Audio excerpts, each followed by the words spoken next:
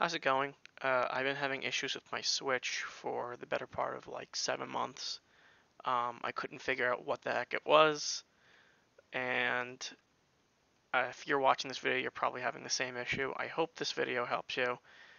Um, I couldn't tell if it was a Wi-Fi issue. I couldn't tell if it was a Nintendo issue. I couldn't tell if it was something with the Switch internals that just went bad. No, it turns out this is a Netgear problem. I have a Netgear router and an Aris modem. It might not be the same for you, but I'm assuming this just has to do with the Netgear router.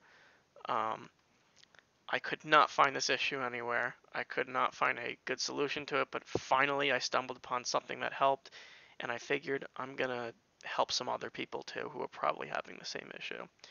So, what you gotta do first is you gotta go to routerlogin.net.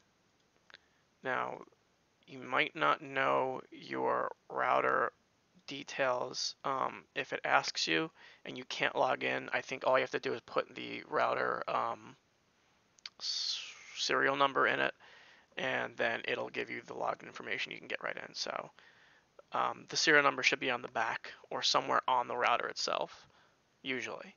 So when you get on this stuff, all you got to do is go into advanced, you go into security, you go into access control. As soon as this pops up, oop, and it did, and I clicked it again as soon as it finally came. All right, so what you want to do is you want to turn off access control.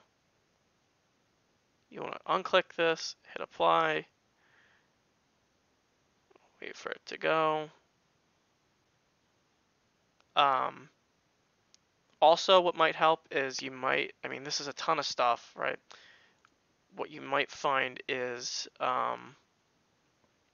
stuff in your blocked devices, and your Switch might be on there for whatever reason. I don't know why. Sometimes it just happens. Just delete the few things that are on here because you probably didn't do it yourself. I know I didn't. I found something there that might have also solved my problem. So really all it takes is turning off access control. So unclicking this bad boy right here and then hitting apply, and it should get your Switch up and running again.